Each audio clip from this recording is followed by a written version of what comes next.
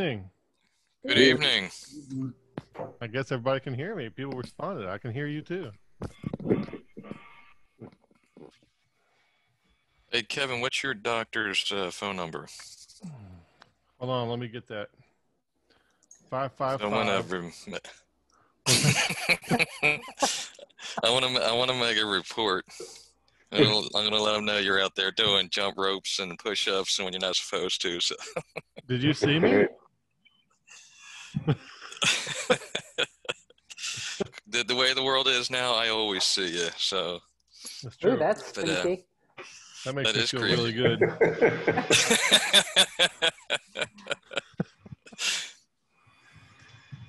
Yeah, I was just talking to my wife yesterday. Everything seems to have healed quite nicely and rapidly. I forget I even had surgery. So That's good. No complaints about that at all. Doctor said they did it with a robot, so it should heal fast. And it seems like he was right. He was right. We're going base jumping tomorrow. No, I'm kidding. Nice. Oh. All right. So we have, how many of us are there? About 9. That's a good deal. It is after 7 o'clock. I've got everything going right here. It's great to see all of you. As usual, I'm going to give a little spiel here in a second.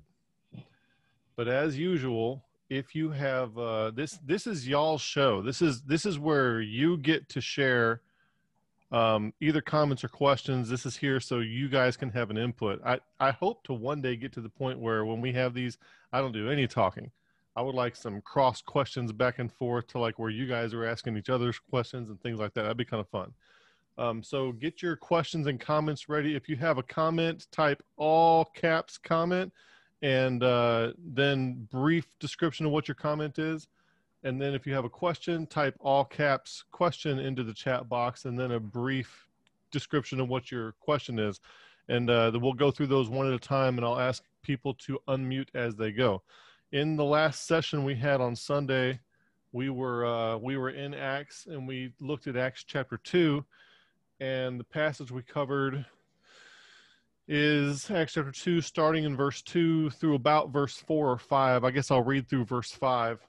And suddenly there came a sound from heaven as of a rushing mighty wind, and it filled all the house where they were sitting, and there appeared unto them cloven tongues like as of fire, and it sat upon each of them. And they were all filled with the Holy Ghost and began to speak with other tongues, like other languages, as the Spirit gave them utterance. And there were dwelling at Jerusalem Jews, devout men out of every nation under heaven. So that's the passage that we covered.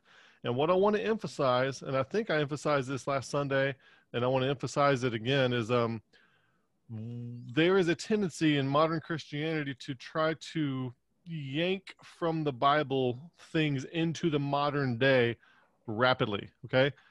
What I want to do is separate your Bible reading and study from everything that's going on today. I was just having a conversation a couple days ago where basically I described, here's what I feel is happening. In the world, there is a bunch of stuff going on. And when I say a bunch of stuff, I mean anything that's going on, from people buying and selling to people playing baseball to making Lincoln commercials. I mean, whatever is going on, there is just a bunch of stuff going on. People joining clubs, not joining clubs, people running funeral homes. There's just a bunch of stuff going on. And some of that stuff is just like all the other stuff, but it has Christian labels on it. You understand what I'm saying? And we cannot be, we need to distinguish the thing. Don't be confused that just because something has Christian labels and iconography, that it necessarily has anything to do with the Bible. Because it might not. So what we're going to read, what we're trying to do when we read and study the Bible, and when we practice our distributed cognition here, so we're trying to read the Bible as using first principles of thinking and sense making, as if there is nothing today that we could compare it to, and we want to see it as freshly as possible. We're not trying to refute. We're not trying to confirm. anything that is happening today. We're just trying to see what the text says. And in a narrative like this, we just understand it as a narrative event that happened, which does not necessarily affect us in any way. Now, we know that it does because all of Scripture has some kind of application for today, but our first reading is going to be as if it doesn't. And then we dig into it, and then we're going to extrapolate application after we get observation and interpretation locked down fairly well.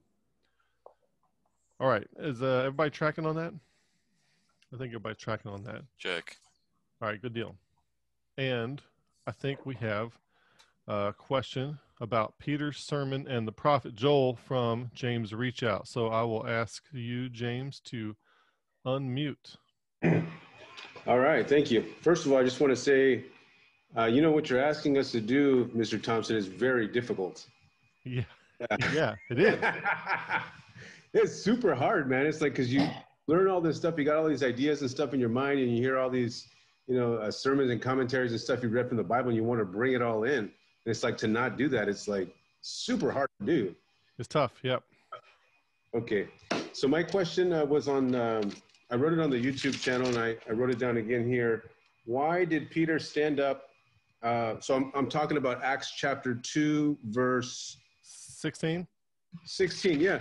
So it was interesting to me, because we've been talking a lot about tongues lately, and then Peter stands up and he tells them, you know, these men are not drunken as you suppose. He said, it is but the third hour of the day. But this is that which was spoken by the prophet Joel. And he goes on to read it. And it shall come to pass in the last days, said God, I will pour out my spirit upon all flesh, and your sons and your daughters shall prophesy, and your young men shall see visions, and your old men shall dream dreams. Now, I'll stop there. But I was thinking, if I was one of the people who came to hear what was going on, and then Peter started saying this, I would still be wondering in my mind, okay, well, what about the tongues? Because it doesn't mention anything about tongues in Joel here, the prophet Joel. So my question is, why not? And is Joel possibly, is tongues possibly tied into prophecy somehow? I don't know. That's just some questions that were going on in my mind about that. No, so these are great questions. Such a great question. All right. Let's do the reverse of what you just said. What you just said, okay, tongues is happening in Acts 2, but you don't see it back in Joel. Let's look at what's happening in Joel that isn't happening in Acts 2. Look at verse 18 in Acts chapter 2, verse 18. And all my servants, all my handmaids, I will pour out in those days my spirit, and they shall prophesy.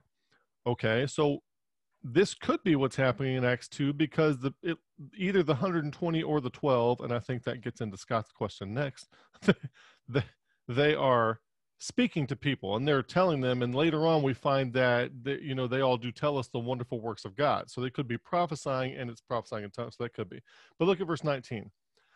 And I will show wonders in heaven above and signs in the earth beneath, blood and fire and vapor of smoke. The sun shall be turned into darkness, the moon into blood, before the great notable day of the Lord come. And it shall come to pass that whosoever shall call upon the name of the Lord shall be saved. And in Joel it says shall be delivered, not saved. And the idea of when we say saved, we think of saved in a Christian sense of being saved from sin, saved from hell, stuff like that. But sometimes in the Bible, especially in the Old Testament, the word that shows up as saved in the New Testament is the word delivered in the Old Testament. And it's like someone helps them escape from like a military conqueror or something like that, or a pestilence or some kind of natural disaster. So let me tell you, so first of all, yeah, there is a decoupling of Acts 2 and Joel 2. And I'll tell you why I think that is. And then we'll distribute cognition it and see what you guys think of this. If you were to look in Acts 1:16, now I'll push and pause and look at, it's easy to remember because you can look at Acts 1:16 and Acts 2:16. In Acts 1:16, Peter's talking, he says, men and brethren, this scripture must needs been fulfilled. What scripture? What is he holding one up? Is he holding up a scroll? or is he referring to what's happening at the time? He says, this scripture must needs have been fulfilled, which the Holy Ghost by the mouth of David spake before concerning Judas, which was guide to them that took Jesus. Okay, so the word this is a reference to the scripture that he's about to quote. Okay, now go back to Acts chapter 2, verse 16.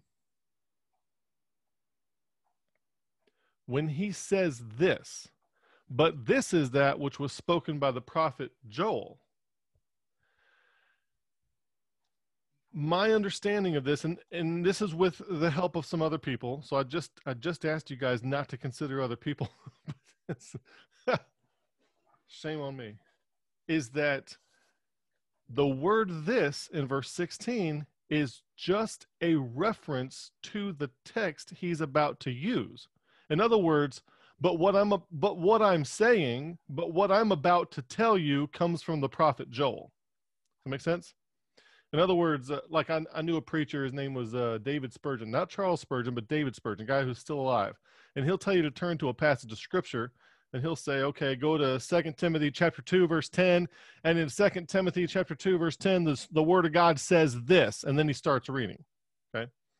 And I think that is how Peter is using the word this here. I think he has something that he's saying, and what he's about to quote, he's like, imagine him holding up a scroll if he's not quoting. He's about to read. He's like, yeah, these guys aren't drunk, but don't worry. But look here, what I'm about to read, this is what was spoken by the prophet Joel. So he's about to tell them, basically about to preach a sermon, and he's telling them where he's getting his text from. So I don't necessarily think that he's saying what's happening in Acts 2 is what Joel prophesied, but that what Peter's about to say is based on Joel chapter 2. Does that make sense? All right, you're muted, James. Yeah, kind of. It definitely gives me some thoughts, something to think about.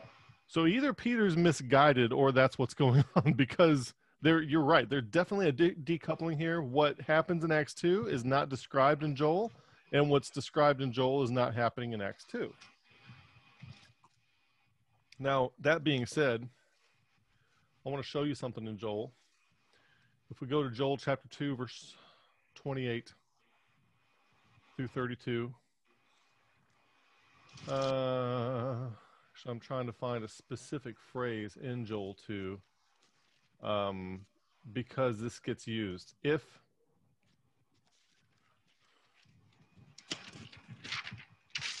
I'm doing a little quick search for it real quick.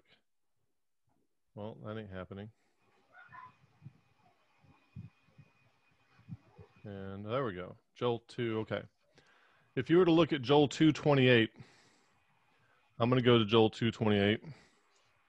And if you got your Bible open, go to Joel 2:28. This is what it looks like when, this is where Peter starts to, is the text that he's reading, okay?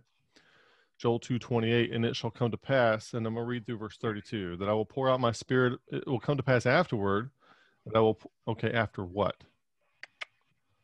And you shall know that I am the Lord thy God. So there's a great army, and you shall eat in plenty and be satisfied and praise the name of the Lord your God. That's verse 26. I'm sorry, verse 26. So there's a great army which is going to be sent among them. Verse 25, you shall eat in plenty and praise the name of the Lord your God that hath dwelt wondrously with you, and my people shall never be ashamed. You shall know that I am in the midst of Israel, and that I am the Lord your God, and none else, and my people shall never be ashamed. Now that sounds kind of like restoration. That is some restoration language for sure, what a lot of people today would call the millennium. All right, this is post-second coming kind of stuff. And it shall come to pass afterward. After what? After that takes place. I will pour out my spirit on all flesh, and your sons and daughters shall prophesy, and your old men shall dream dreams, your young men shall see visions. Also upon the servants and handmaids in those days will I pour out my spirit, and I will show wonders in the heavens and the earth, blood, fire, pillars of smoke, sun shall be turned into darkness, moon and blood. Now it sounds like some Revelation stuff. Before the great and terrible day of the Lord come. So there was some kind of restoration of Israel where the Lord is king again, and then kind of like Ezekiel 20:35 kind of stuff, maybe Revelation chapter 12 kind of stuff. And then the great and terrible day of the Lord, that's Revelation 19. That is the second advent when Christ comes to stomp everybody with a sword coming out of his mouth. It's going to kill everybody. And it shall come to pass, verse 32, that whosoever shall call upon the name of the Lord shall be delivered. Now, this gets back into what we had been talking about before, where it's possible that if Israel would have received her Messiah either before or after the crucifixion, that Christ would have come back right then, and all the second advent things would have happened right then. So maybe Peter is selecting this passage in order to prepare them for the end times things which are at hand. Because if you look in like Acts chapter 3, he definitely thinks the Lord's coming back in 15 minutes, the way he talks. Now, that's that. So I would separate Joel 2. I would use Joel when Peter says, this is that which is spoken by the prophet Joel, take that as Peter identifying where he's getting his text from. Instead of, this is found in Psalm 2, this is found in Jeremiah 15. This is that which was spoken by the prophet Joel. What he's about to preach on is what was spoken by the prophet Joel, not necessarily what's happening at that moment, but it could be, if Israel would have received her Messiah, that this stuff could have happened within, minutes, days, or weeks of what he said. Now, if we are to back up in Joel, if you have your Bible open, just a little bit, say in verse 23, verse 22, be not afraid, ye beasts of the field, for the pleasures of wilderness do spring, for the tree beareth her fruit, and the fig tree and the vine do yield their strength. Now, fig tree is a picture of Israel for reasons I don't want to take the time to get into here, and I'm operating off that assumption, even if some people consider it to be invalidated, so that's identified up front. Verse 23, be glad then, you children of Zion, and rejoice in the Lord your God, for he hath given you the former rain moderately, and he will cause to come down for you the rain, the former rain and the latter rain in the first month, and the floors shall be full of wheat, and the fat shall overflow with wine and oil. Let me tell you how this gets used. There are, if you were to Google right now something called Latter Rain Ministries, you would come up with all kinds of different ministries associated with this phrase, latter rain. All right. Now, the way that is used is this. You have tongue speaking being talked about in the book of Acts. And then for a lot of church history, you don't, like, whatever started happening in 1904, you don't see any of that. Now, there are people talking about something in tongues in some parts of church history, but it's very sparse, few between. But this whole Azusa Street Assembly stuff that started in 1904, you don't see that anywhere in church history. So the explanation for it, what those people did is they go into Joel and they see this early and latter rain. They say, well, this is symbolic language. It's figurative. And the early rain is the tongue speaking in Acts 2, and the latter rain is the tongue speaking ever since 1904. Is kind of how they explain that. Well, notice they have to allegorize and use figurative language to do that. What the former rain and latter rain really is, and this may knock your socks off, it's rain. It's rain. It's rain. That's all it is. When Elijah is a precursor of what's going to happen in the second half of tribulation period, where there's going to be 3.5 years of drought. And when Elijah was the prophet with Rahab and all that, not Rahab, Jezebel, different, very different. There was 3.5 years of no rain, 3.5 year drought. Okay, which is why it's a big deal that they're pouring all this water on Mount Carmel up there when they're doing the competition of the gods up there. At the end, and you see this drought talked about again when in the book of James, when they're talking about basically the future, the tribulation period is going to be drought again in the book of James for 3.5 years. That gets mentioned again. And then you see this kind of thing happening again in, I think, Hebrews 6 and a few other places. At the end of that 3.5 year period, during what is called what I think Jesus calls, there shall be great tribulation. It's going to be a 42-month period after the abomination of desolation, where during that time is also going to be a drought. It's going to be no rain and very scarce food. And at the end of that, in the Jewish planting and harvesting seasons, they have the early rain, which helps the growth, and then the latter rain right before the harvest. So what's basically there's a lot of prophecies that read just like Joel 2:23, and the idea is this: is that you're going to go all this time with no rain, and then all of a sudden, miraculously, the Lord for His people will provide. Miraculously, you will get all the growth of the entire season from early and latter rain coming all at the same time. So this is basically a speaking of restoration of literal physical crops with rain. It is not figurative language about anything spiritual necessarily happening. It's just rain. Hard for some people to get that, but the Bible really is a rather simple book. All right, I may have gone off too much off the deep end. No, that's okay. Yeah, so from what I hear you saying, it could be like a two-part deal. Like, this is what you guys are seeing, but it wasn't the full prophecy, because we see that it's talking about apparently future things as well. Yeah, it definitely could be that. So say in Acts 3 and 4 and 5, when James and John they go before the council and they get whipped and stuff, if the council would have received them instead, that could have triggered all this to start happening. Yeah, if I'm looking at you like you're crazy, it's based on Acts chapter 17, verse 11. It says, they received the word with all readiness of mind and searched the scriptures daily to see whether these things are so. All right, thank you, guys. Absolutely. That's the way to do it. I always tell people, don't take my word for it. Study it out yourself. And if you come to study it out and find that I'm wrong, good on you. Okay. The idea is that, yeah. By the way, that's a great verse for when a Calvinist asks you, why do some people get saved and why others don't? I just put Acts 17:11 back on them. Like, well, and point out that they don't believe until verse 12.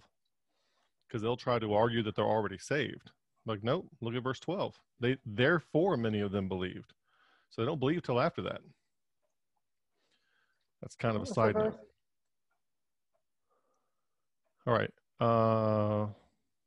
I'm going back to Acts 2 in my Bible, and Scott Long has a question. I'm going to ask you to unmute. He says, was the Holy Ghost given to the 12 only or everyone?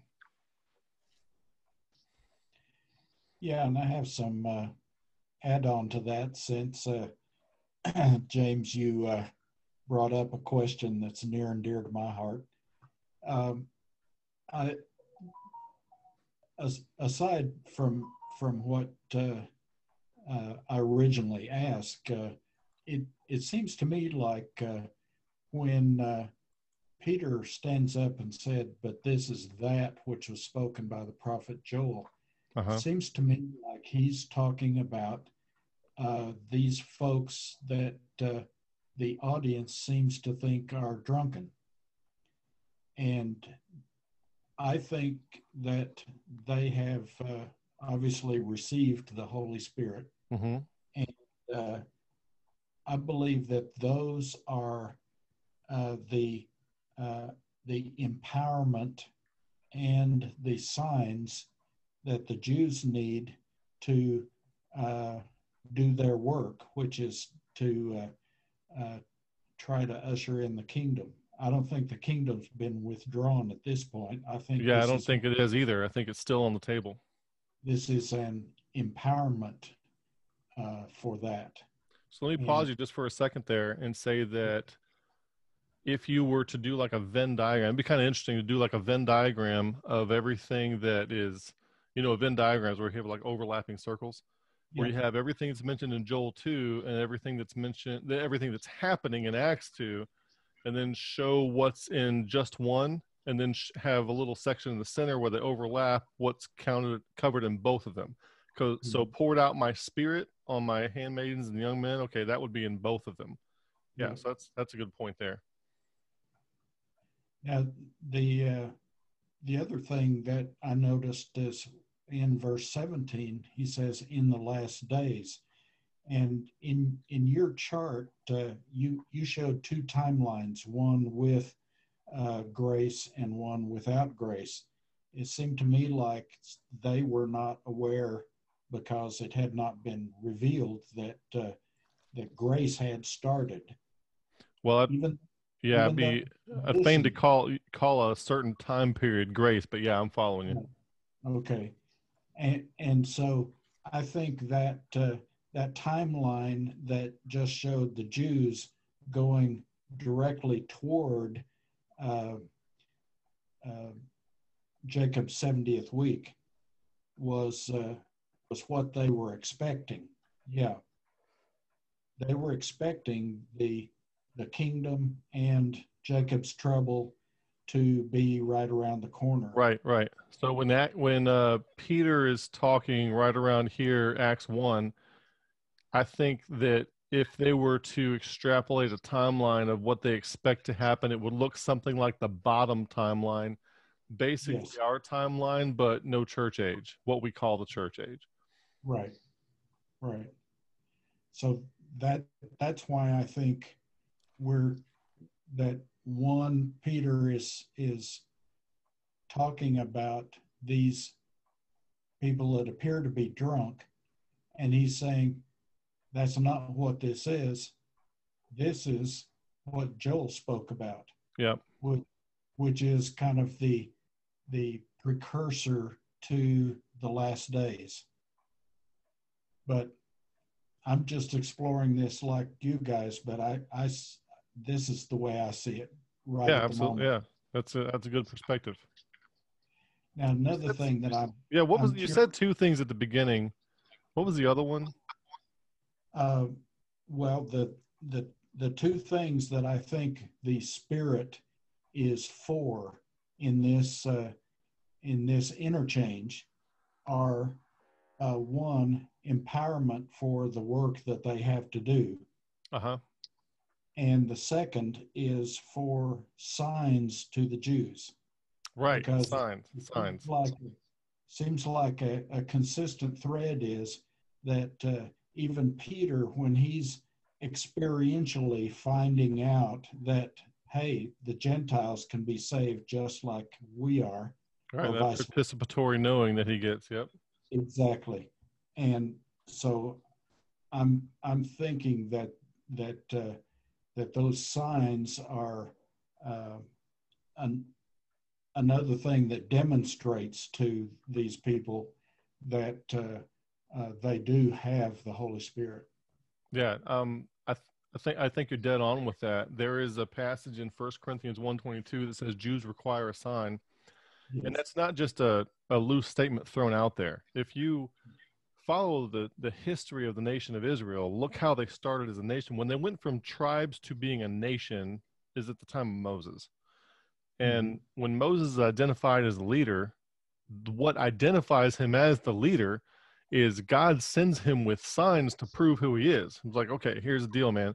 You're going to pour this water out. It's going to turn to blood. You do that right in front of them. You're going to throw your staff down. It's going to turn into a serpent. You're going to stick your hand in your bosom and pull it out. It's going to be with leprosy. Then you pull it back in. It's going to be healed again. So he sent them with these signs. So that set the precedent ever since then. When God sends somebody to the Jews to do something, they're looking for some kind of sign confirmations like that. And so, yeah, I totally agree with that. That's why Jews require a sign, because God has always provided them with signs. And here again, these, like Paul said, the signs of an apostle were given unto me signs. There are certain signs were performed among the people. The signs are because Jews require a sign. Absolutely. And we even see Moses' face glowing after he comes down. Right.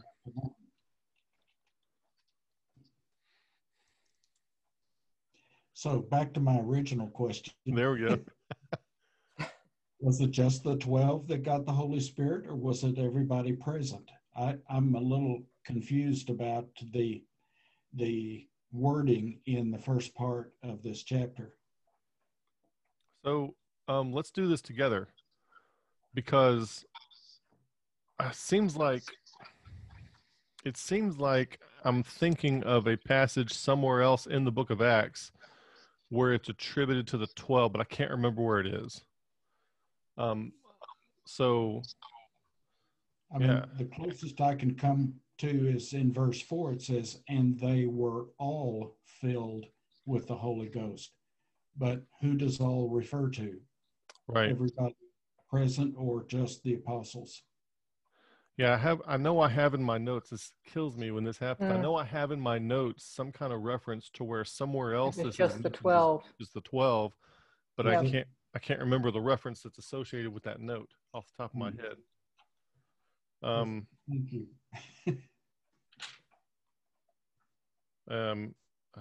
Part of me thinks about Acts 11, maybe Acts 15.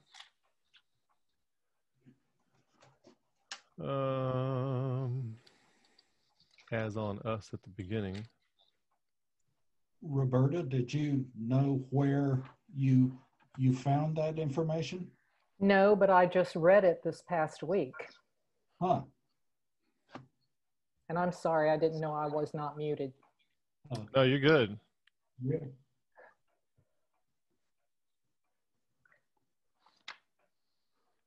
Yeah, I don't. We might have to put that one down as after work to look that up, but that is a good question though, because it's not.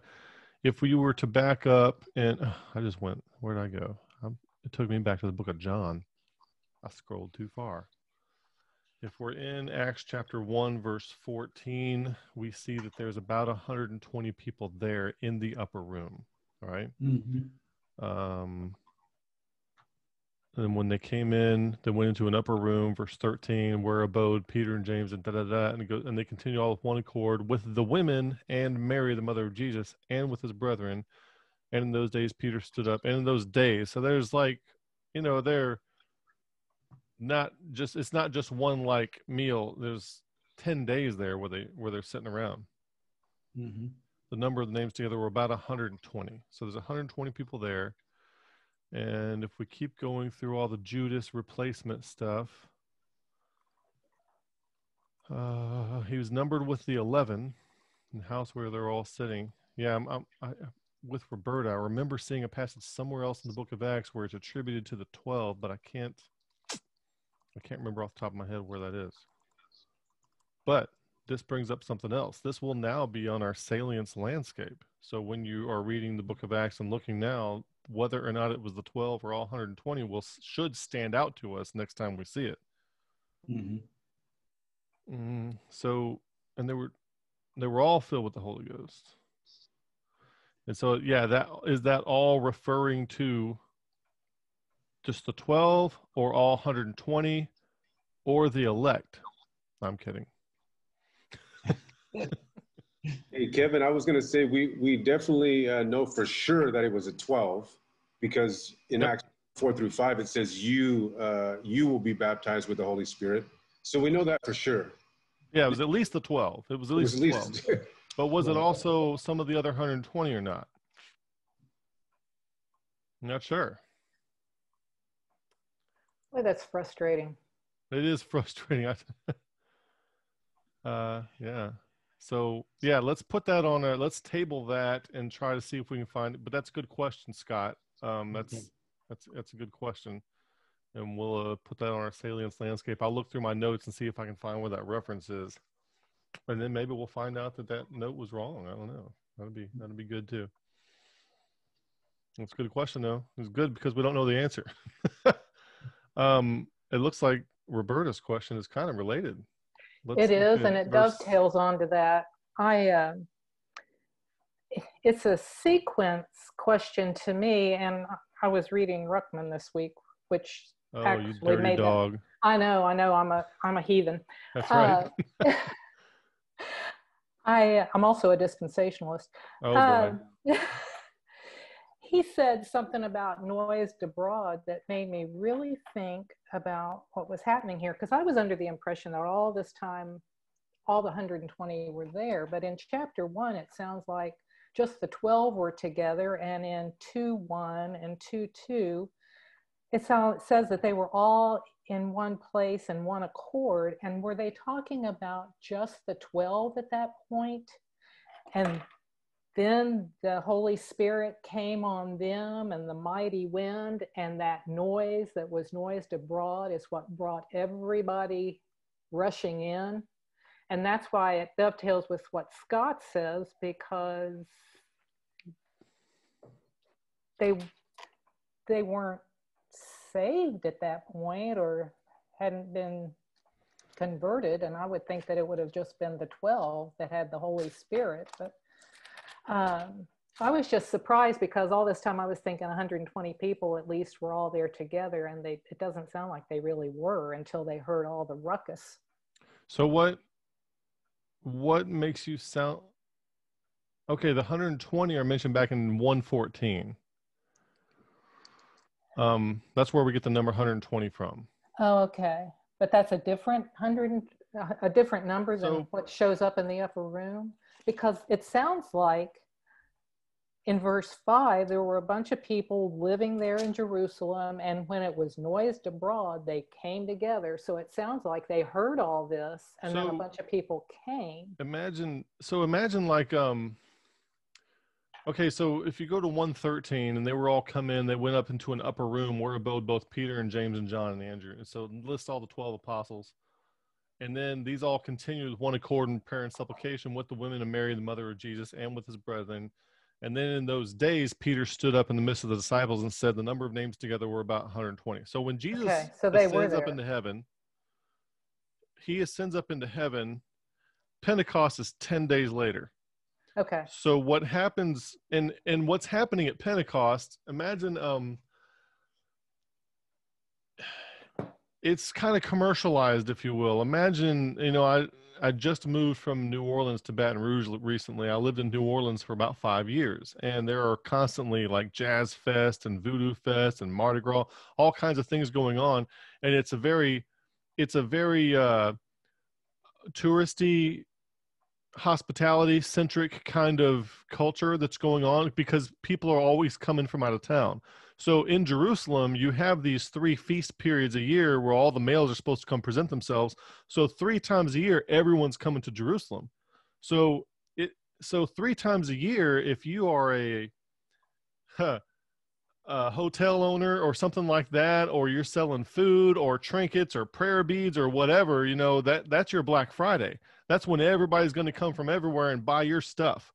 And so everyone's in town, and there's all this marketing stuff going around. Everybody's there for the celebrating the feast and everything. But the place is probably just a madhouse with markets and selling and people on the streets and going everywhere, just like a packed out, Mardi Gras thing in New Orleans or something like that. And so when this starts happening, they're in the upper room. They've got a place there in Jerusalem too, because everyone's there temporarily, just for a couple of weeks or so during the feast time. And they might have stayed, since it's only 50 days and you have to travel so far, they might have just stayed from the spring feast till Pentecost. So everyone's lodging there temporarily, and they're from all over the place. And this happens in the upper room. And then when it says, and when it was noised abroad, I'm thinking that the 120 are in that upper room together. And then when it's noised abroad, these 120 people, they're moving in, they're getting up and going to the bathroom and leaving and going and buying stuff and talking people into the market.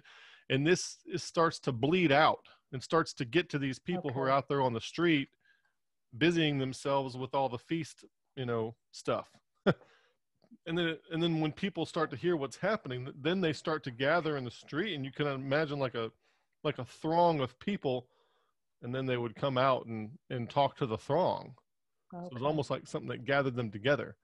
The last time, so we get the 120 from verse 14. They're all in the upper room there. It seems like maybe it's like a big banquet kind of room someplace. And they gave forth their lots, and he was numbered with the 11. Verse 26, 126, he's numbered with the 11 apostles. So you have the 12 mentioned there. So they did that choosing among the 120. I mean, the 120 were there when they were doing this? That's how I see it. That's what I envision. Okay. It's not always clear exactly what the writer had in mind. I think there's all 120 there, and they pick Matthias in front of everybody. That's how I envision it. And so when this happens, we know, like somebody said, at least the 12 are doing it, but are all 120? Maybe they are. Maybe they aren't. I don't know. I don't know what impact it has if they are or aren't. Yeah, that's Yeah, I'm gonna let you elaborate some more, Roberta. I just No, chewed up all that your was time. it. I was just trying to figure out who was there and if they all had received the Holy Spirit at that point. Because the Holy Spirit fell on them right at the very beginning. Yeah. In verse 3. Yeah. But I got the impression that some of them were not necessarily believers, but they had been brought into the throng because of all the noise abroad stuff. Yeah, I think that's attracting the crowd from out in the markets and the street as the 120, maybe. So if all 120 are speaking in tongues, they're all there participating in all that stuff too.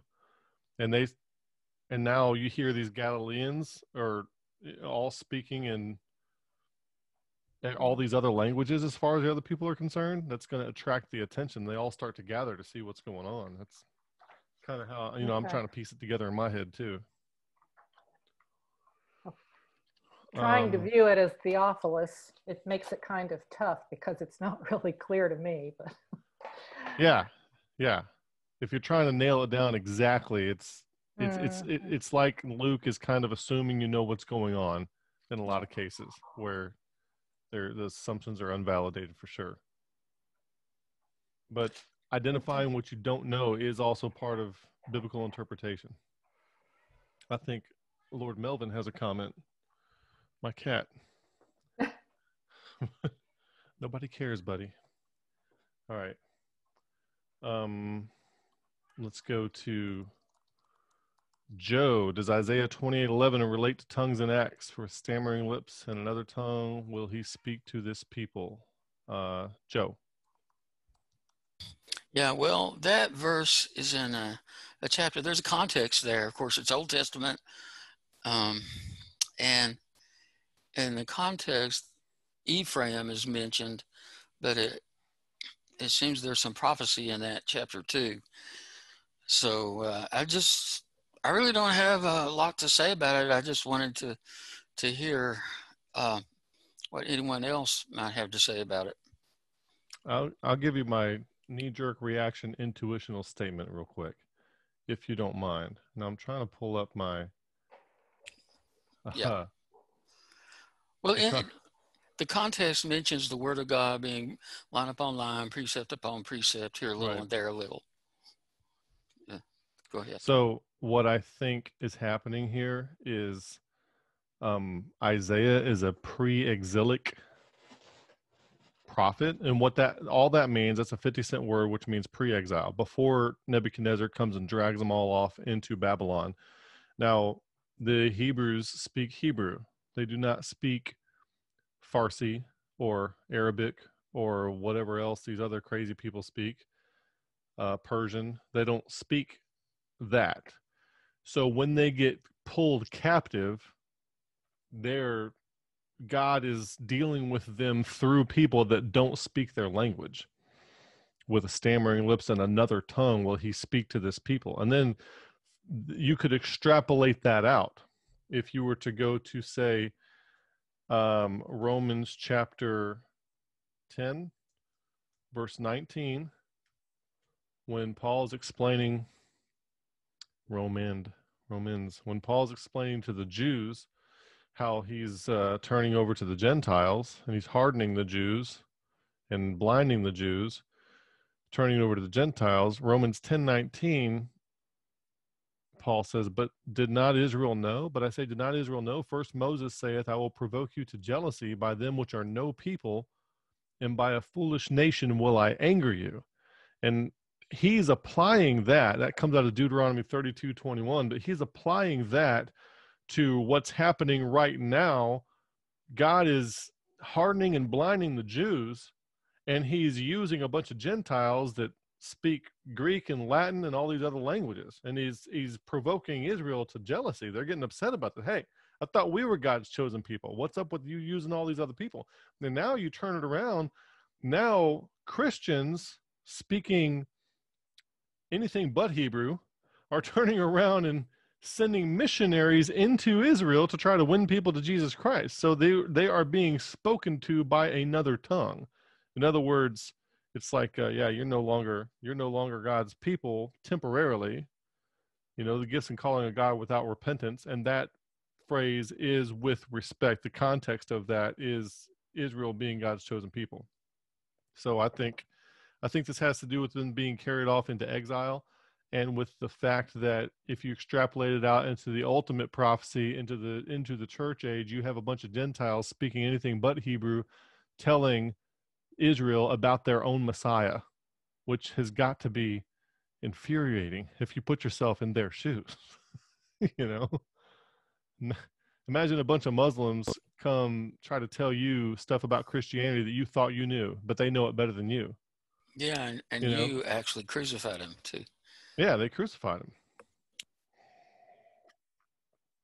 I was planning on doing a video speaking about that a little bit, that and repentance. I'm going back to Acts 2, and let's see what's next here.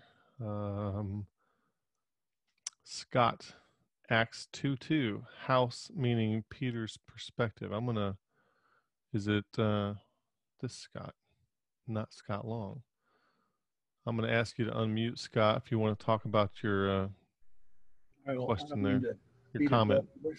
Don't mean to beat a dead horse here, but I've always wondered what this was, what was happening here, what the timeline was, and I really never cared that much about it because it's like, well, it's not that important. But from the perspective, if there's not a lot of detail given, then it might be that then it would have to be the most simple, obvious thing, or that would be at least one of the scenarios. And then also Peter's perspective is, he's thinking that there's not going to be 2,000 years before Jesus comes again. Right. It's going to be kind of quick. And so then he pulls that Joel thing in to say that, a lot of profound things are going to happen, just like this is a profound thing that people are speaking in tongues. Mm-hmm. But anyway, so it says, and when the day of Pentecost was fully come. So I think that kind of divides Acts chapter 1 from this. It's like, okay, now here a few days in the future, the people are gathered together. And it says a place. Well, in verse 2, it says, and it filled all the house. And so at least, now, listen, I'm not a Greek scholar, so I don't know. And so, we got to take people's words for it. But Strong says that that word house, or whatever the Greek word is for that it can also mean temple.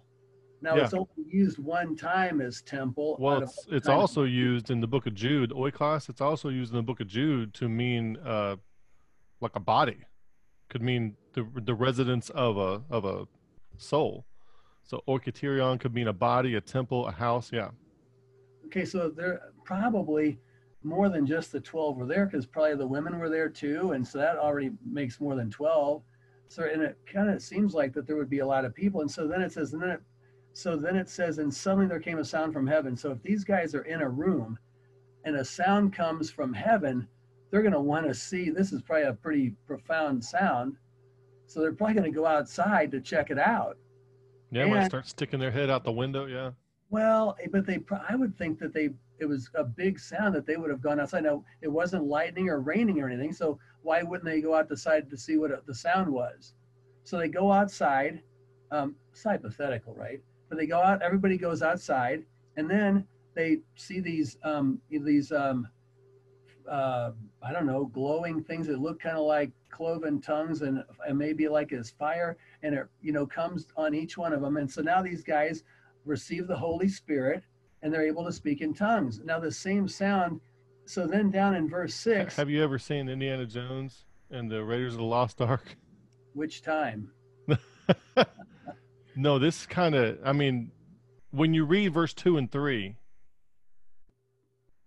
I've always kind of thought that these kind of things happen back to back. But what if the rushing mighty wind came down for 30 minutes? And so people are like going outside and looking up, and there's this thing happening, Anyway, that's, yeah. Okay, so then down in verse 6, it says, now when this was noised abroad, that's King James, obviously, but then there's a note there where wasn't present. It says sound occurred. So now when this sound occurred, the multitude came together. So then all these devout men who were in Jerusalem, that, devout men are, I guess, wise, studied, spiritual guys, not fools probably, but they were serious people, with relationship with God. Yeah, Come they took it together. seriously enough to travel to Jerusalem like they were commanded to. Yeah. Right, right. And so then all these guys that are filled with the Holy Spirit now are speaking in different languages for all these people to hear. Mm-hmm. And so that's how maybe it could have happened. And it was all outside at this point because everybody's looking for this noise at heaven. Because if you're inside, if a noise comes from heaven, you look up, well, it's not coming from the ceiling. Yeah, I do think they made their way outside by the time verse 6 happens. Right. Yeah. And then I kind of get that feeling from it. And then all these people are saying, well, these guys are drunk. Well, but if they were speaking truth, mockers, when they hear the truth, they're going to say, well, I don't believe that. And they may start making fun, which some of these guys did, but some of them are going to hear truth and they're going to recognize it as truth. Right. Then would be miraculous. I mean, 3,000 of them get saved. Or is it 5,000? Right, exactly. Here? So you can't do that in a room. Yeah, 3,000. Yeah, 3,000 of them receive this. Yeah. So anyway, that was I guess my insight. I really never thought about it or seen it that way before, but it seems to make a little more sense, or one scenario at least. Yeah, definitely. I definitely agree with you, and that would make sense that the rushing mighty wind from heaven might be what got them out of their house. But it seems like they're all outside by the time verse 6 is happening. Right. For sure. And that's what drew all the multitude together so they could hear the message. Yep. I definitely agree with that. That makes sense. Yeah, that's James Reach Out. You don't have a all caps comment here, but I'm still gonna. If you would, Kevin, skip over me, please. Give everyone else a chance first. Yeah, I'll go to everybody else, but it is something I thought of too. The Ephesians 5:18, and in my studies over the past couple of weeks, I've noticed multiple times where the concept of the Spirit and drunkenness are either compared or contrasted throughout Scripture, which is interesting. Yeah, I think Keith, we'll go to Keith next, and I think he's talking about the same thing we were just talking about. Right. So sorry, I am going to beat a dead horse, and I'm going to untable Scott Long's idea here. So, I mean, first impression, it's interesting here. I read through this chapter several times, and just by discussing it, brings new focus, which is interesting. Mm-hmm. And because initially, and it says, and it filled all the house. So obviously, pictures have a lot of meaning. Obviously, the propositional knowing, as you keep bringing up a lot of times, there's a lot of information packed in pictures. And when a lot of people depict this, either they're in the house or they're out of the house.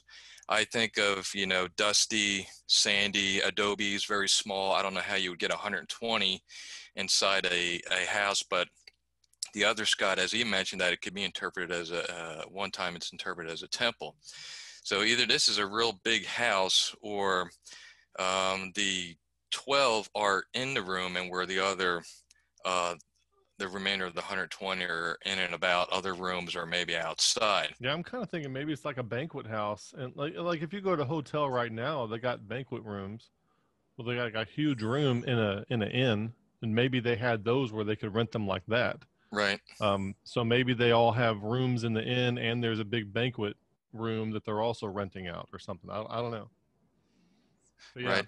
And then there's another thing that's coming up between the 12 and 120.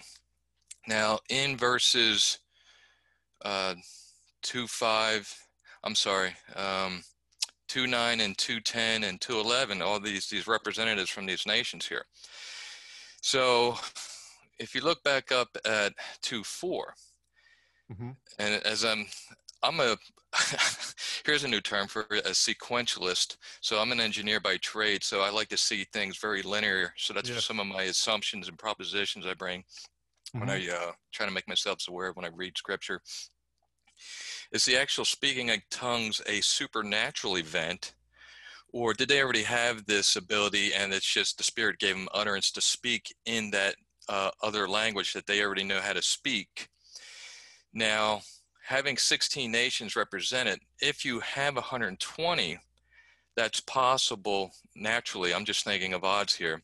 But if you have the original 12, I find it hard that the 12 would be naturalized in other languages that would communicate to all 16 nations represented. But if you had 120 where the Spirit gave them utterance, then that could be possible. You know, I'm looking at it from a naturalistic standpoint versus a supernaturalistic standpoint. The piece of information that would also feed into that is, by observation, at least a majority of them, verse 7, appeared to be obviously Galileans. By, you know how like in the United States we can spot Northerners a mile off. Hey now. Well, not all these which speak Galileans, because they're up there in the north. I mean, they could look at how they dress. They could see kind of how, you know. Right. I'm gonna watch what I say now.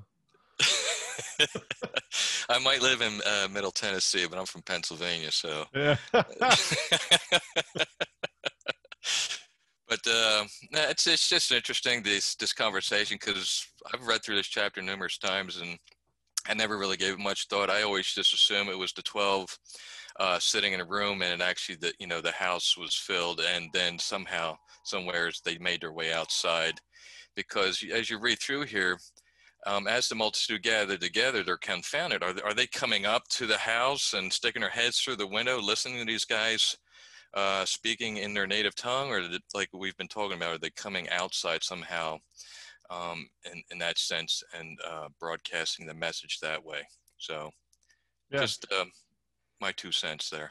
Yeah, definitely attracting a crowd with whatever's going on. For sure. Yeah, it's good observations for sure.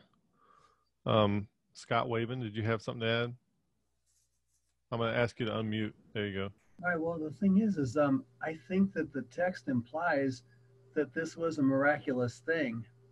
So Keith, it seems that way to me. Yeah, I do think it's good to consider that maybe it wasn't, but I don't think it would have been so crowd drawing if it was just people who happened to be multilingual.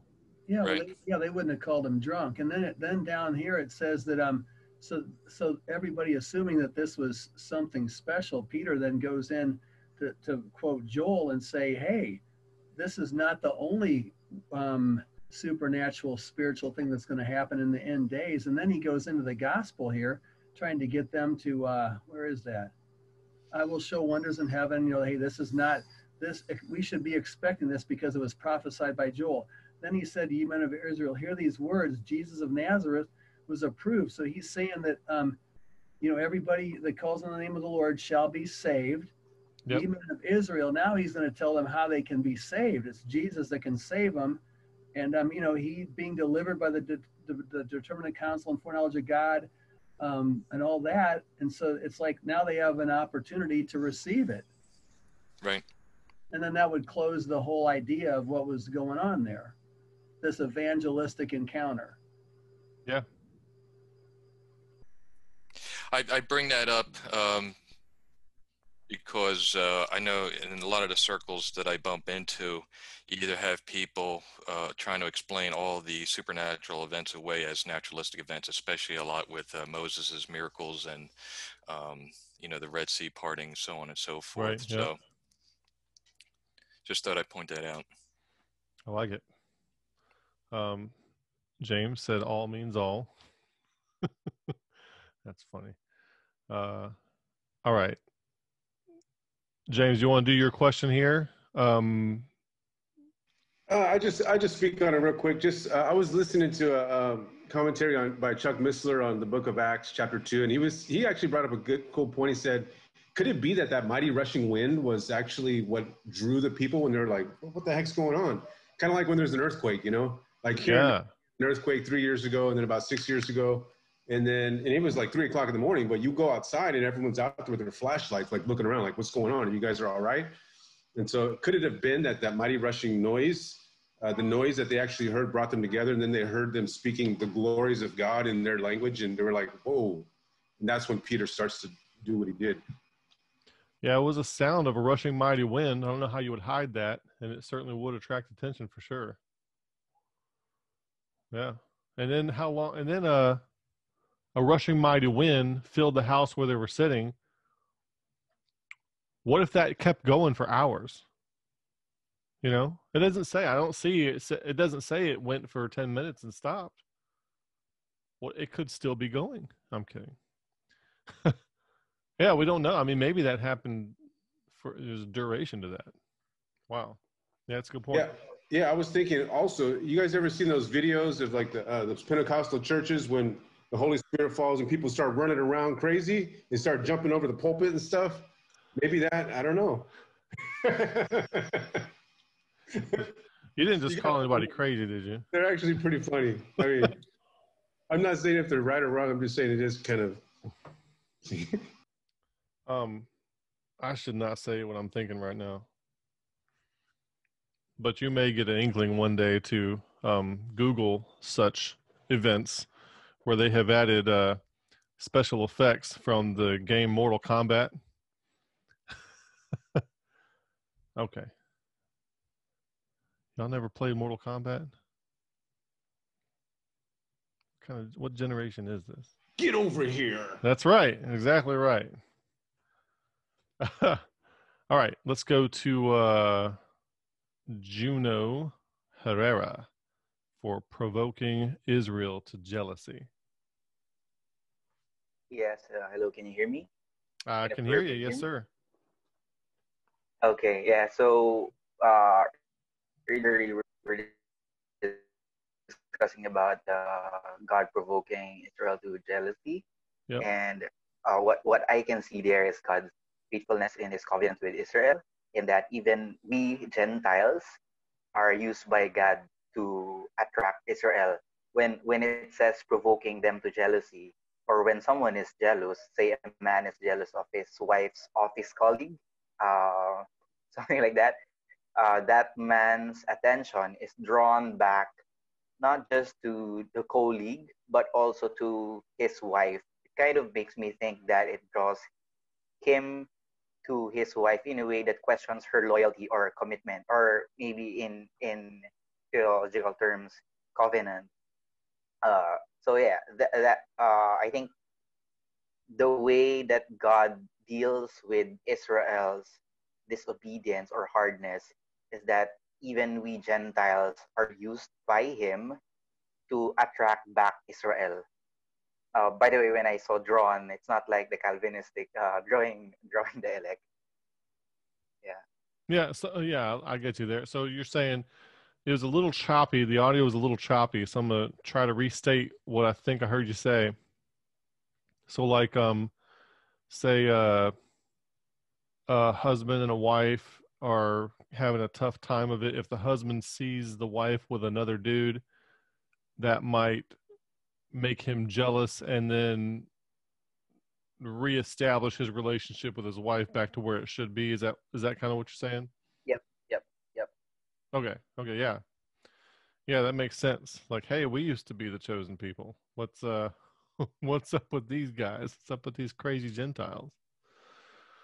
When it's tempting to think of the Jews as God's chosen people, like they're the only people being saved. But I think if you look at the Old Testament, that's not the story that you get.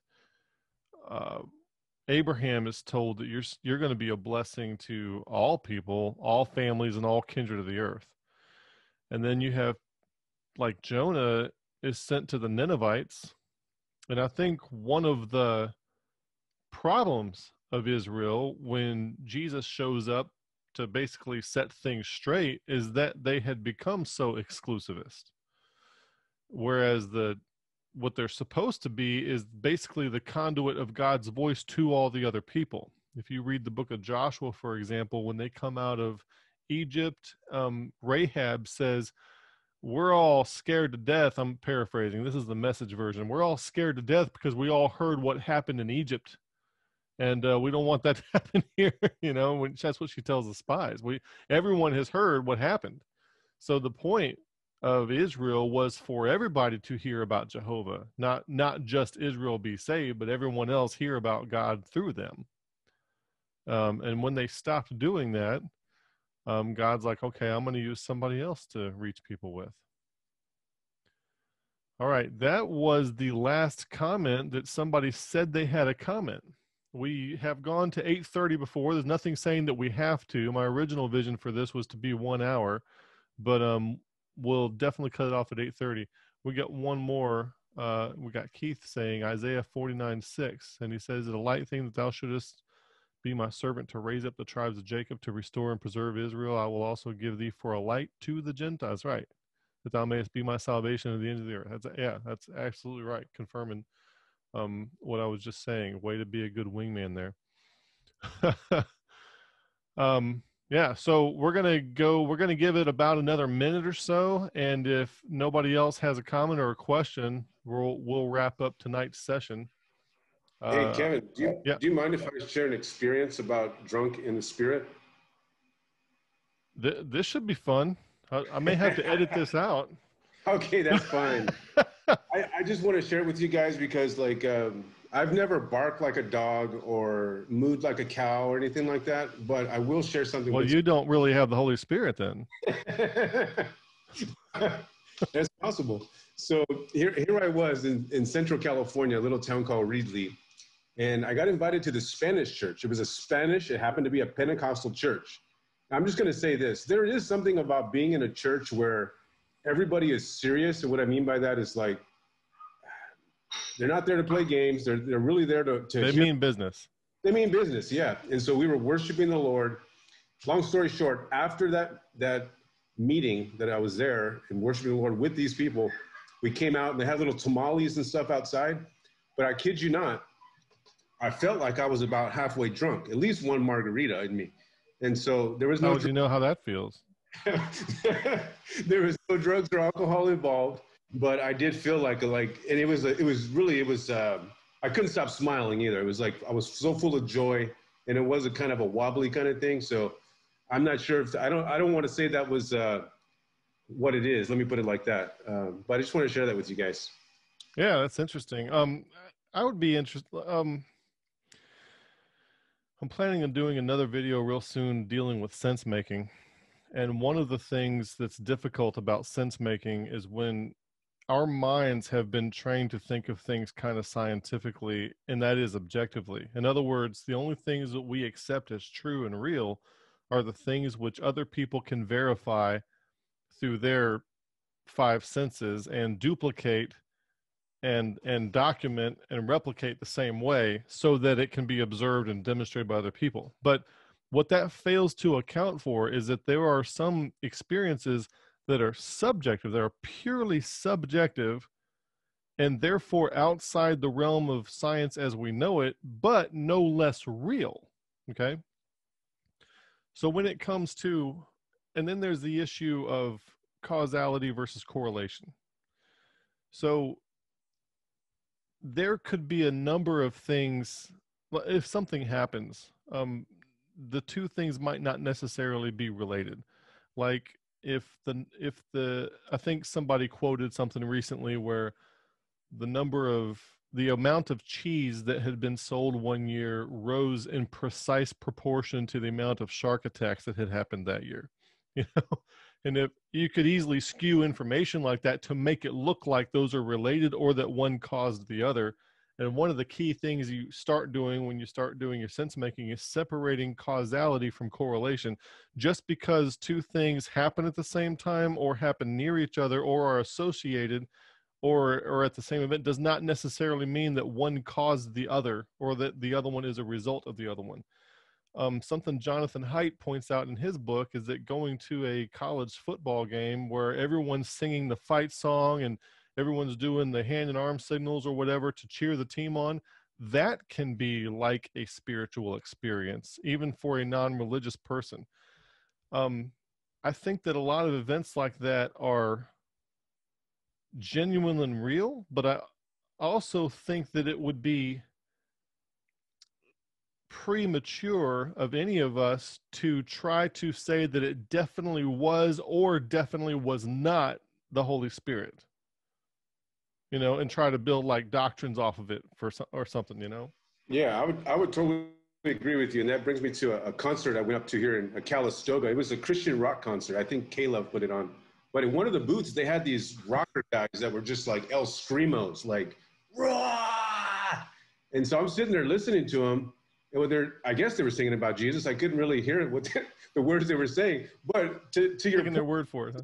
to kind of piggyback off what you're saying, what I did notice was I was getting really emotional.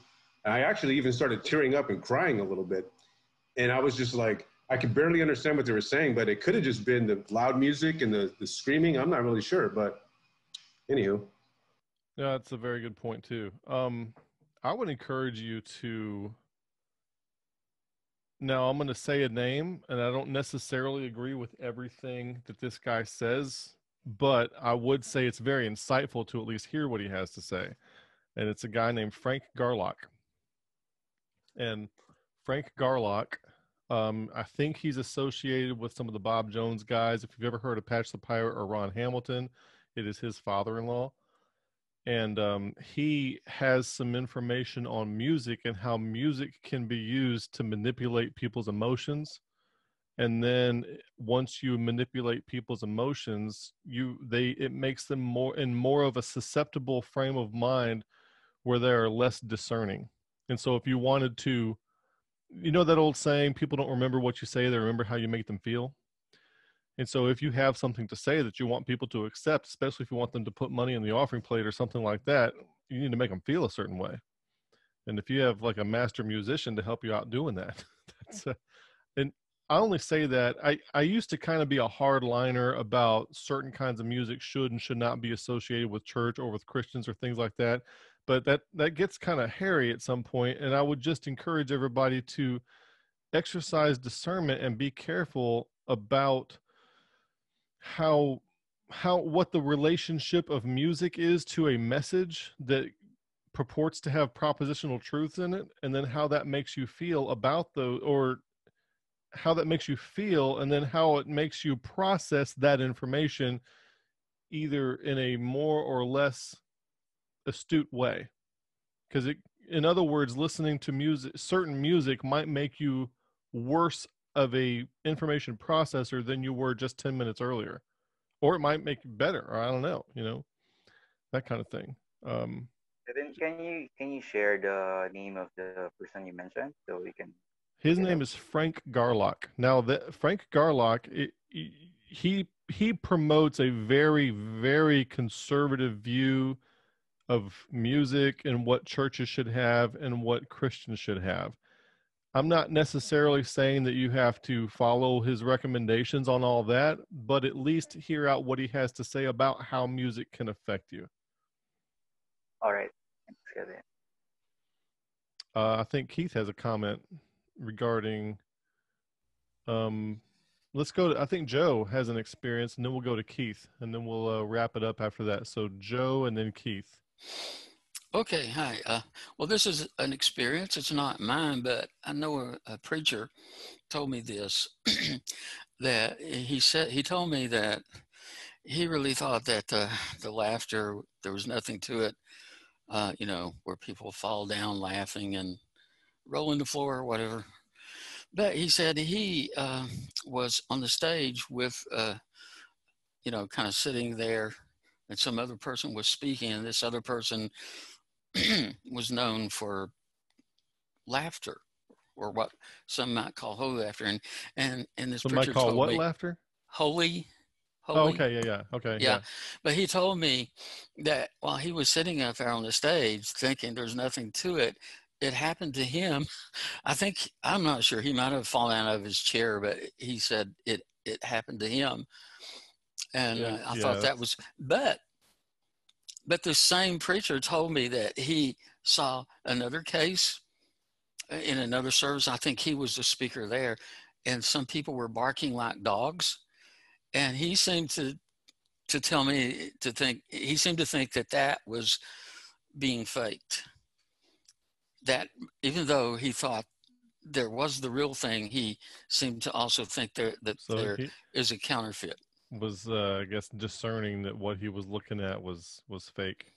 I'm not, I don't really want to get into this right now, but I would be very curious about the edification value of barking. Well, he never seemed to think that was real, but he did think that the laughter was real, because he said it happened to him when he did not even believe in it. Yeah, yeah. For what it's worth. Haven't we all had laughing fits that don't seem to go away? All right. So I do think, Joe, were you going to say something else? Well, I was just saying, yes, I did. I was happened at work one time. We were, going through some training, and I just couldn't stop laughing. And there was a woman there, and who also worked there, and she couldn't stop laughing either. And it was not a church service at all. It was just, and I didn't even know what was so funny, but we could just look at each other and fall over laughing, it seemed. Yeah, yeah. That's interesting. Laughter is contagious too. Jack Handy said, Dad always thought laughter was the best medicine, which is probably why some of us died of tuberculosis. That's supposed to be a joke. Nobody else getting that? I think 2 people got that. All right.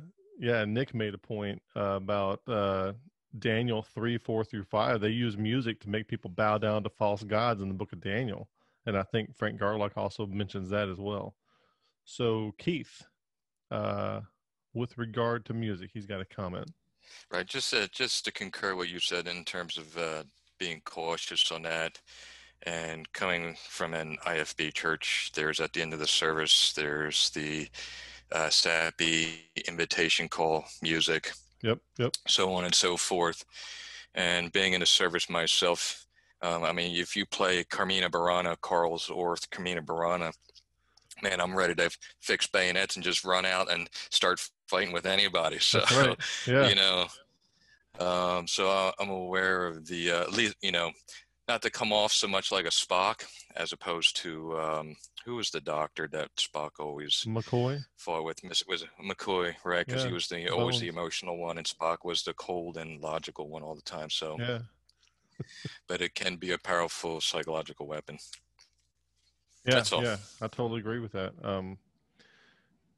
If the independent Baptist strains will tell you all Christian music all the time and all a certain kind of Christian music all the time. And, well, I think that there's different music for different purposes. And if you know what you're using it for, like if you know that you're going to go work out, you might have something that edifies the flesh. For example, it has a beat to it that gets your blood pumping, but it might not be conducive to trying to prepare your spirit for serious moments of contemplation on scripture, so there's, use discernment. And then several people are posting scriptures here with the minstrels above. I think, Joe, you got one more comment about this? Or Nick, did you want to say a comment about your Daniel 3 passage? No. And Joe, do you want to make a comment about your 2 Kings 3 passage? Oh, yeah, I just read this recently, but Elisha, I believe, called for a minstrel. He was asked to prophesy, and he said he wouldn't do it except for one person. I think it was a king of Judah. And he called for a minstrel. And then when the minstrel played, then he prophesied, I thought that was interesting in our context. Yeah, that'd be another one of those things where you could try to extrapolate a doctrine out of that. Like, we can't get the spirit until, and then you'd have to have the right kind of instrument. Who knows how far that would go. Well, I did, yeah. And I heard a World War II veteran in the Army comment on this. He said there's something about music. You get a band playing and soldiers will march off a cliff. So music can be powerful, and I suppose it could be powerful for good or not so good, bad even. Right. And if you learn we teach the principles of music so you can protect yourself. But in the wrong hands, the principles of music can be used to manipulate too. I grew up I spent a few years in a Christian church where the pastor was constantly preaching on Proverbs 7 and warning people about the 20 attributes of a harlot. Well, that's probably good to know, but some of those young men took that information and they used it, so now they knew how to go spot easy women. You use, it depends on how, it's like a weapon, you can use it for good or you can use it for bad. So we want to you want to use that stuff for good if you have access to it. Don't exploit it for personal gain. All right. Scott's got a question about rock music.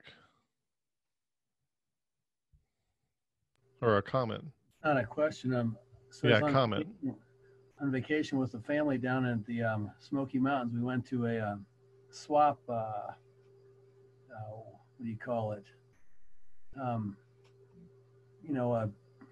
swap meet thing. It's in a big building and everybody's got a booth set up. And there was some evangelistic group that had books set out. So I bought this one about rock music, and basically the message in there is that rock and roll music came from Africa, Egypt, namely. It's got a syncopated beat, and it actually, creates a physical response in your body. Yep. And I don't remember all the details. I'm gonna have to get that book out again and read more about it. But it made a lot of sense. And my kids don't like that book at all, and that's a problem. But number two is there's a video on YouTube called "Why Modern Music is So Awful," and it's a young guy that did this like 20-minute video, and he's a wise young guy, I would say. And I mean, he says the repetition, it's very enlightening. I think it helps to be discerning about what is really going on in music and how it affects people and why, what the elements are in it that can be dangerous. And then the thing is that a lot of Christian music, it's meant to stimulate the flesh, not I would say to edify or to encourage spiritual readiness. And if you're going to go work out, like you said, hey, that's great to, you want to pound the flesh, but I called some of this stuff, it's kind of like it's breeding music. I mean, it's meant to breeding. Oh. Like fornication. Yeah. Breed. You're tracking.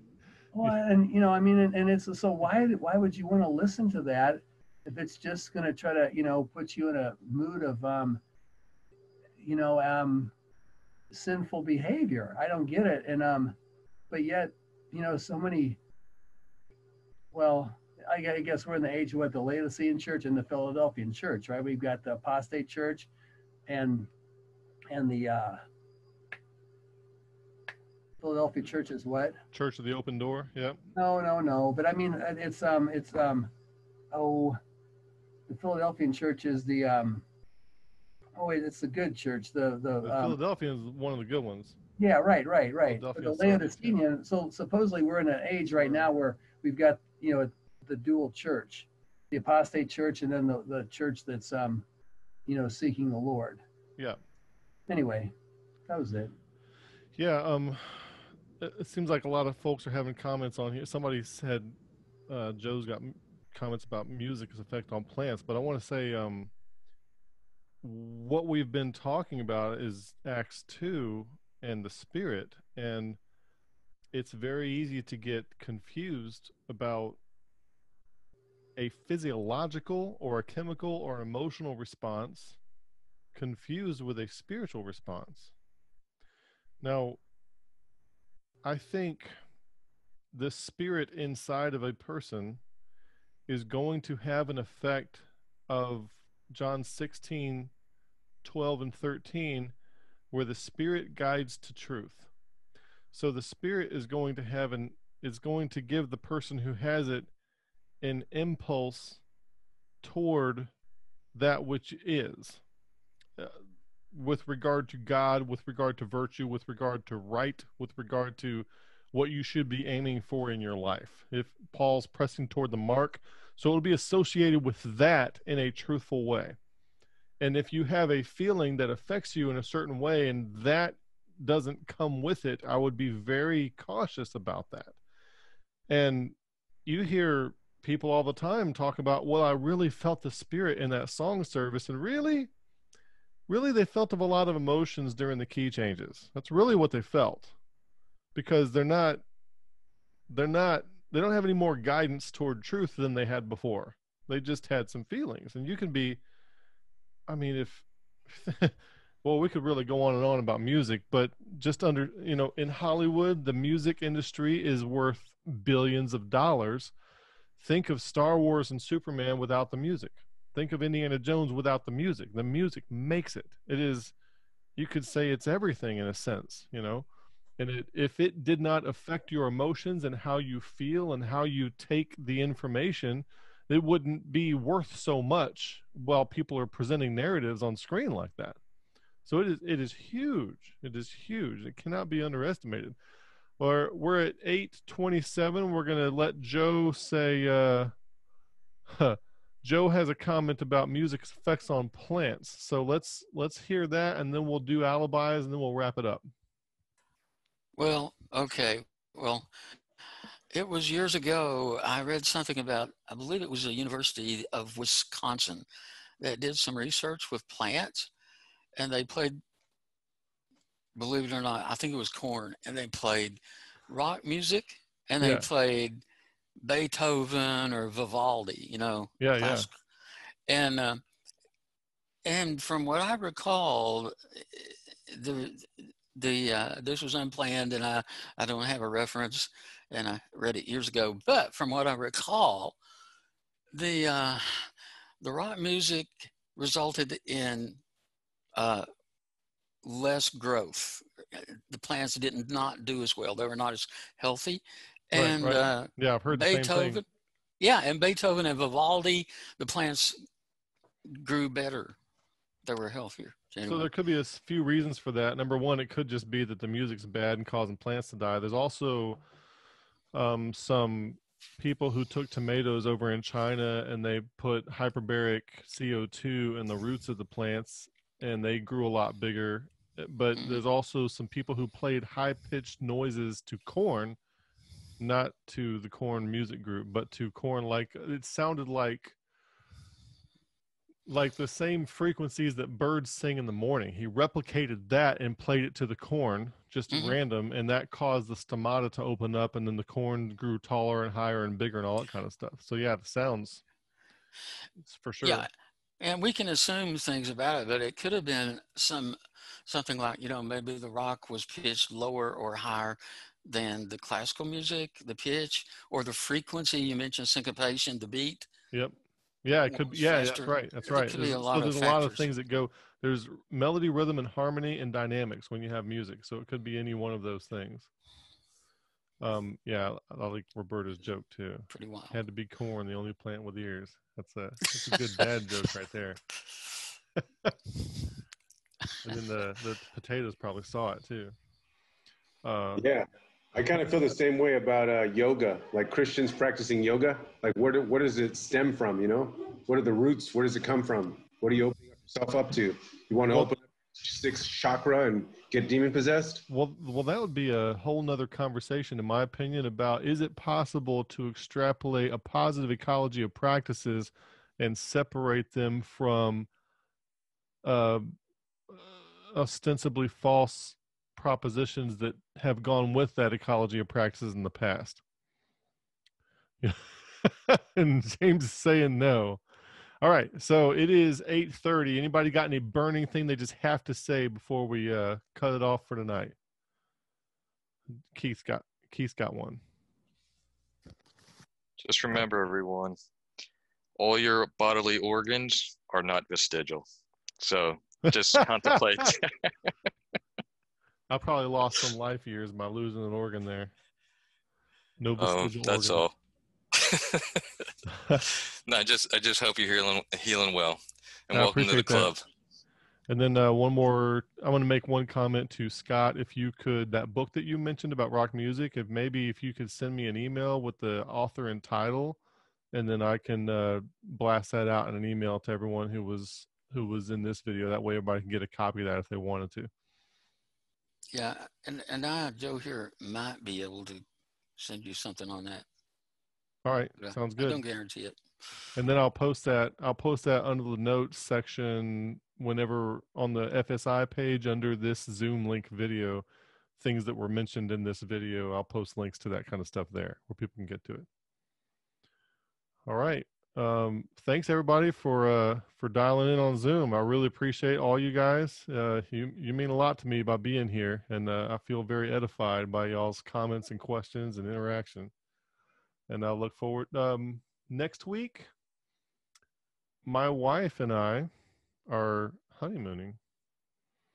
So, all right. Yeah, you guys have a great time, man. We will not be having a Zoom next Wednesday. We will do a Sunday, and then we won't do a following Sunday either. So we are taking a week. We wanted to get earlier, but COVID and everything, we just at the point where we can travel again. So we're trying to take advantage of that. We're going to be gone for about a week from the 21st to the 28th. And then we'll do this coming Sunday, and then we'll pick up not the following Sunday, but the one after that, right around the beginning of November, end of October, right around Halloween or All Saints Day, whatever that is. All right. Have a wonderful night, everyone. Thank you all for being here. Bye, everybody.